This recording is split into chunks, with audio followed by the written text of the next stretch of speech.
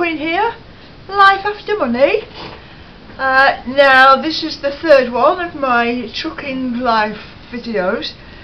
I told you about the start of how I got my licence and the first job. First job was at Nestle, and now we're going to move on a little bit. I was at Nestle for about 18 months or so, and during that time I also got myself a PSV licence as well. Now I found my badge. All bus drivers were issued with one of these badges, and I made this little leather pouch for it. So you would wear it when you was out driving a bus. And I remember taking coach parties out when you stopped at a motorway service area for a break and you took 53 passengers in there. They had a special drivers area there in the restaurant where we as drivers got free food, so that was a bit of a bonus. Yeah, so this is my old badge. I don't think they use them now, but yeah, so 18 months at Nestle's and bus driving, coach driving. I was getting a bit bored, because once I've learned how to do a job, it becomes repetitive and it's just boring to me.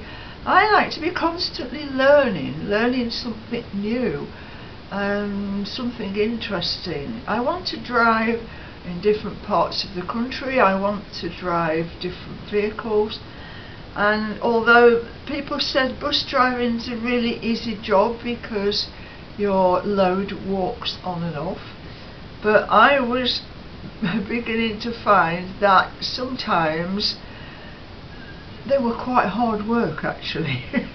Passengers were quite hard work at times. Some of them were lovely.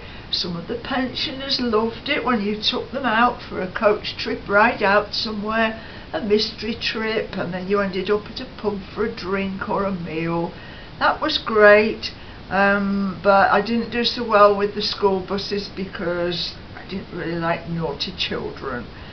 But yeah, the older people loved their coach trips.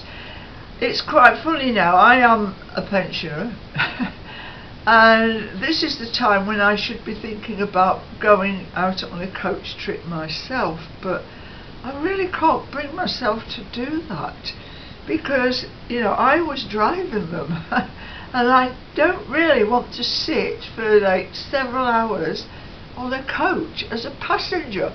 I much prefer to drive myself somewhere in my own car, or maybe the odd train journey. But yeah, so what did I do after Nestle's?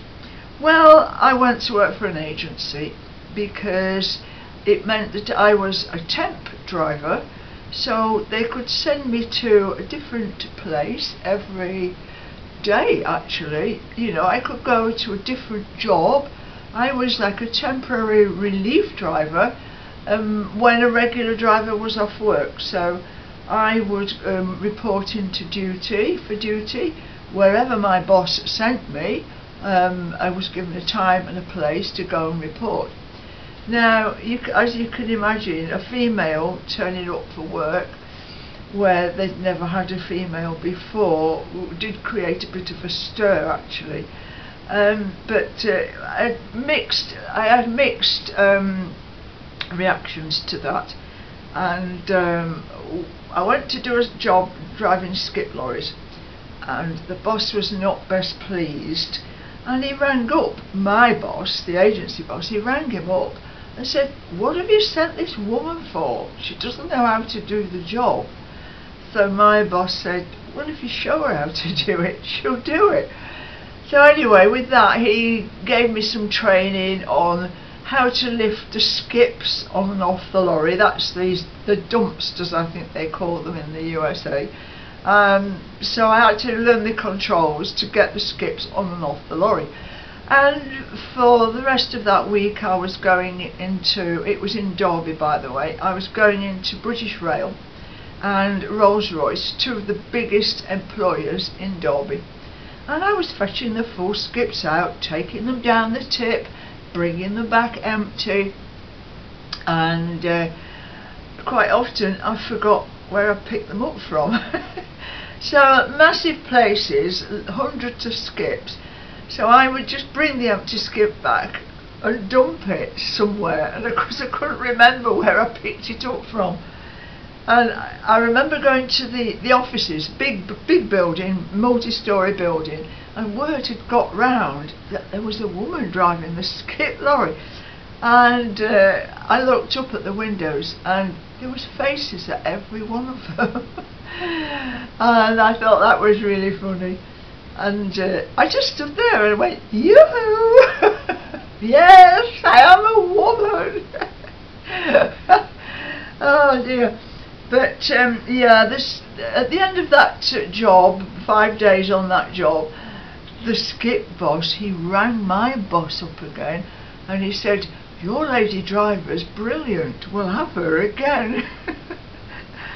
And I was dead sick because it was a horrible job, so I had to keep going back there. But yeah, mixed responses. I remember going to fetch a bin lorry. I was doing the bins, you know, the bins around the houses, and we have wheelie bins now for our rubbish, but it was black bags then. So I was the driver. I picked the vehicle up at one depot, drove round the corner to another depot to pick the crew up. That's 2 or 3 men that's come out, and of course I pulled in the yard looking for my crew, and they were all coming out and saying, "Oh yes, I'll go." So that was another funny moment. There were lots of funny moments. The agency, right, I was doing new jobs all the time, jobs I've never done before, driving new vehicles I've never driven before. I remember an 8-wheel Foden tipper lorry. My God, the gears in that were horrendous. But another driver gave me some quick instruction on the gear lever, because you've got like about 16 gears and they are really tough to drive.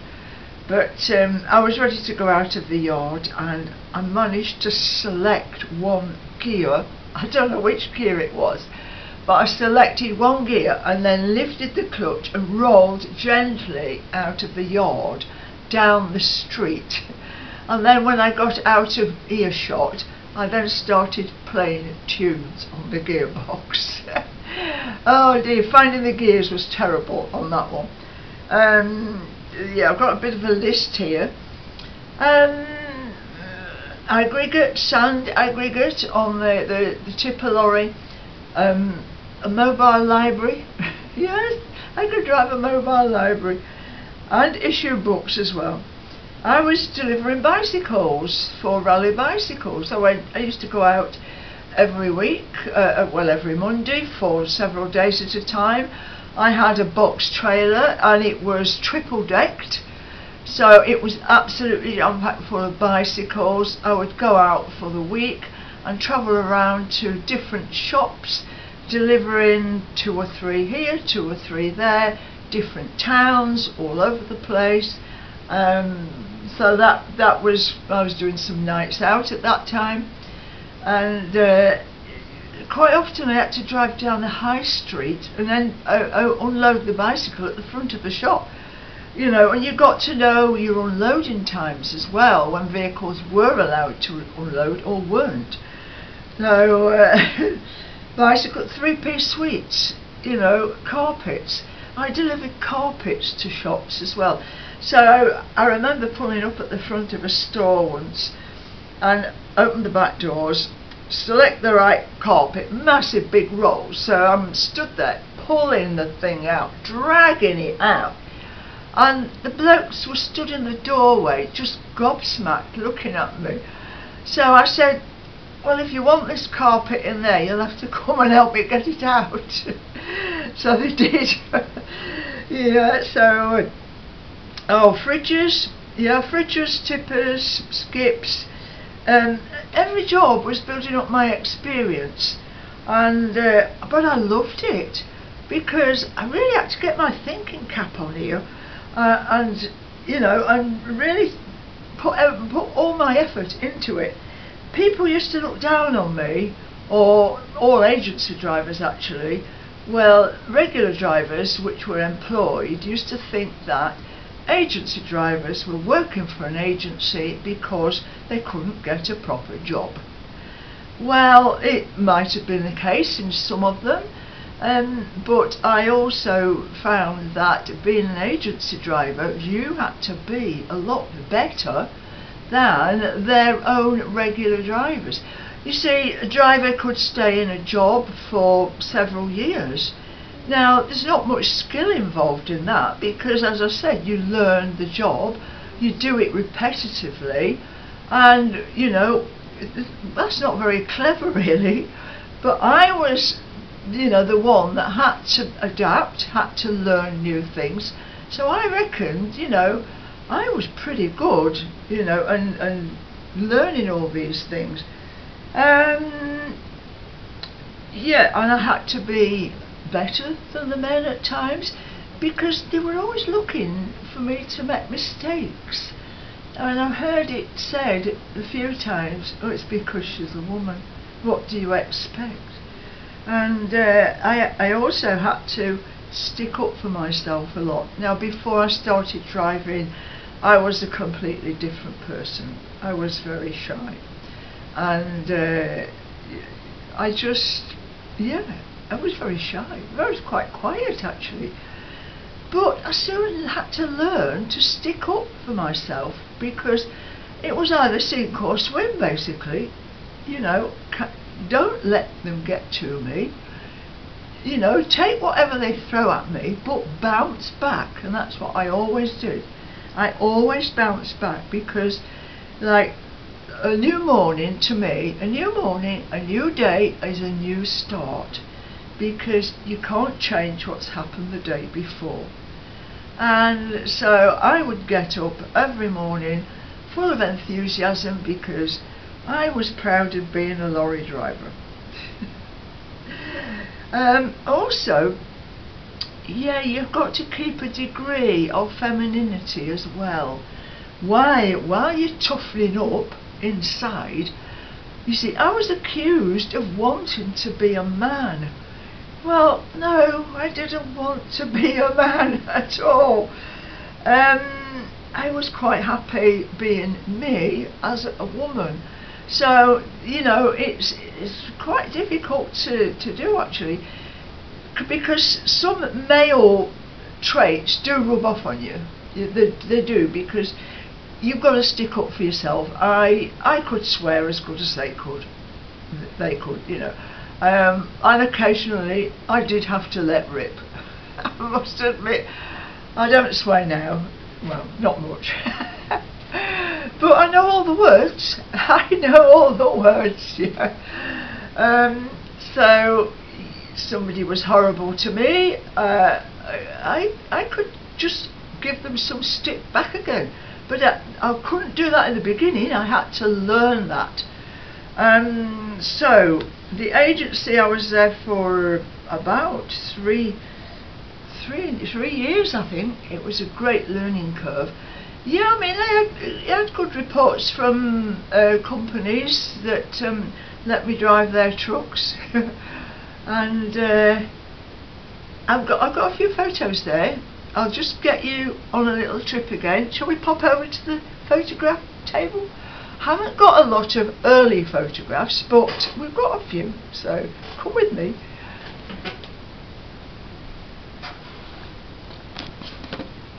There we are. Try not to jiggle the camera. So, I'm going to show you this one down here first. This one. Remember I said Nestle's, and I was in the Burton 18 Plus group where we did a bus trip for children. Well, Nestle's let me borrow Nestle. Oh God, I must remember. Nestle let me borrow the RF tractor and trailer for a parade in the town centre. we did a parade, and 18 plus group members dressed it up. We dressed ourselves up as well. We were called Out of This World, so it was all sort of handmade. And my mum came to see me. We were parked at the start, ready to go on the parade around the town centre. So here's me as I don't know what I'm supposed to be really. I made these sort of space helmet things out of papier-mâché. I sprayed my boots silver and my hot pants silver. So we dressed up. The 18 plus group was called Out of This World. So agency work. This one, Forest Tractors. I said Atkinson there with a trailer on with a low bed on it. So I would go round and pick up the tractors that had been hired out and then were finished with and had to come back into the depot. So I went out and picked them up. This one, I'm sorry about the quality, but they're not that good. But anyway, you see that I've got my name in the front there. Yes, I did that a lot actually, because people were getting to know me on the road and they were waving to me. And this, I can't remember what I was delivering there actually, but it's a curtain side trailer, and yes, I don't know. Now on the agency job I also did trade plating. Trade plating is delivering new vehicles, mainly new vehicles, some second-hand vehicles, but new vehicles generally from the factory or from where they come into the country at docks. We would go and pick them up and put the trade plates on and deliver them. So it's telling me here on this piece of writing there, look, left-hand drive Mercedes delivered to Middlesbrough docks. Well, I had to deliver that to the docks, so that was going on a boat somewhere. And is a new lorry. I delivered that on trade plates. Yeah, so the trade plates are those red number plate thingies in the front. So what I did was hitch around. There wasn't transport provided, but if you were holding trade plates and waiting at the side of the road, other lorry drivers would see that you were actually working and they would stop and give you a lift. There were good places to stop where you only had to wait a few minutes on particular junctions, motorway and main roads, and sometimes there wasn't much traffic about, so you might have to wait around for a lift. But I would either I would usually get a lift to where the vehicle was, deliver the vehicle, then get a lift back home again. So there we are. Let's quickly move down this way. I got a forklift truck license as well. Yes, I thought I'm collecting licenses now, so I will go and do some training on a forklift truck. Another string to my bow. Now I've got a piece of magazine here, a page out of a magazine. The pictures are not that big, but it's Truck and Driver magazine, and I used to do some articles for magazines. I used to write for them, so I did this article about me, reflecting on my career, and some of them you might just get a glimpse of. So there's a Leyland truck, a little Leyland truck there, and I'm getting loaded with a bucket, and that was a filthy job and a horrible truck. Yeah, just trying to think. That was Eastleigh actually, that one. Eastleigh in Leicestershire. British Gypsum I worked for there, and oh my god, that was a beast there. A very old ERF with the 3 great big pipes on the back, and some of these older trucks didn't have power steering. I can't get any closer because it's going to go right out of focus, but that lorry was a beast. I had some shockers to drive in the early days, but I had to do it. Now I'll let you quickly have a look at this, but I am going to be talking about Leicester heavy haulage in a bit more detail later on, because that's one of my later jobs. So intercity railway carriages, and this is an early job here, delivering milk all around Birmingham. A milk lorry, an ERF. Yeah, you've noticed that there's ERFs there. ERF, ERF, ERF. And ERFs were my favourite truck. I thought they were brilliant. Very difficult to drive because they had a twin splitter gearbox, but I got on very well with them. So, a little Leyland truck there, delivering doors and window frames, I think, or maybe just doors. And there I've got another Leicester heavy vehicle there, and I've got a low loader trailer on and a truck on the back of it.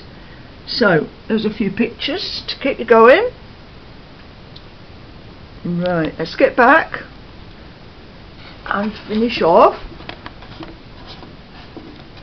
Yeah, I'll just finish off by saying that I was starting to have nights out at that point, because I was doing jobs which took me further away. And I can well remember my first night out. I got a little Bedford TK truck, a flatbed, rope and sheet job with doors and window frames on the back. And I'd set off from Burton-on-Trent, and I was going across to Stoke-on-Trent and then on to North Wales. And it was going to be a night out. So I did a couple of drops at Stoke-on-Trent, carried on further, and time was getting on and I needed to stop overnight. And I thought, where do I stop? I don't know where the lorry parks are. So I went into oh, where did I go? Yeah, into a town centre. Nantwich. I've written it down here. Nantwich town centre. And I found just a car park, and it was a rigid four-wheel truck anyway, so it wasn't a massive big thing.